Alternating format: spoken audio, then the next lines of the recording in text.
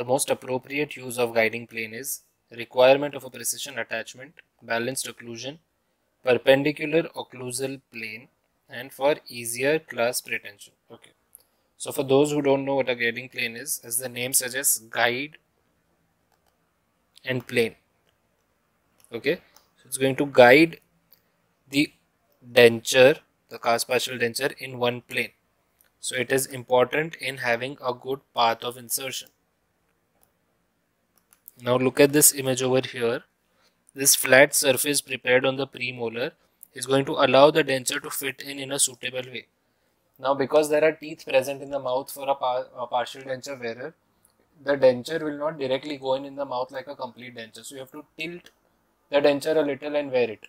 You cannot tilt the denture too much because the mouth opening is restricted. You cannot have very flexible mouth. So you need to have a predetermined path of insertion so that the denture goes back in its place and doesn't come out. Okay, it should not have multiple paths of insertion.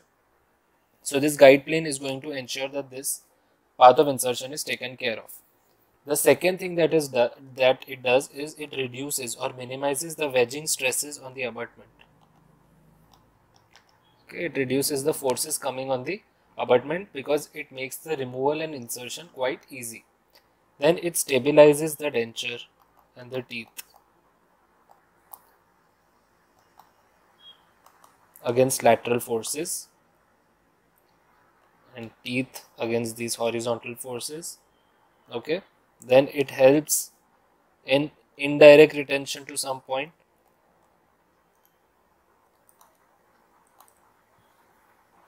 It maintains good hygiene in that area. So these are the functions of guide plane. Now the part of the denture that sits on the guide plane is called a proximal plate. Okay, so now as you can see in this image, this is the direct retainer or the clasp. This guide plane is ensuring that the denture goes back in its place and the clasp gets engaged on the tooth in the desired way, because this is the retentive terminal and it has to engage the undercut over here on the tooth. So the guide plane ensures that the RPD comes and sits in its position.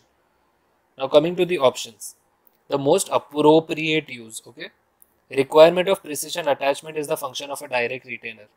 Direct retainers can be extracoronal, intracoronal. The intracoronals can be precision attachments. Even extracoronal precision attachments are possible.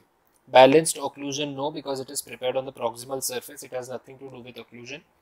Perpendicular on the occlusal plane. Again, with the occlusal plane, it has no such significance. It is not a use. It is a feature. Okay. So if this is your occlusal plane, if this is your premolar, then this is the guide plane. It is perpendicular to the occlusal plane, but it is not the use of the guide plane.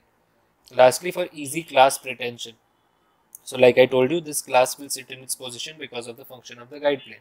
So the correct answer is 4, for easier clasp retention.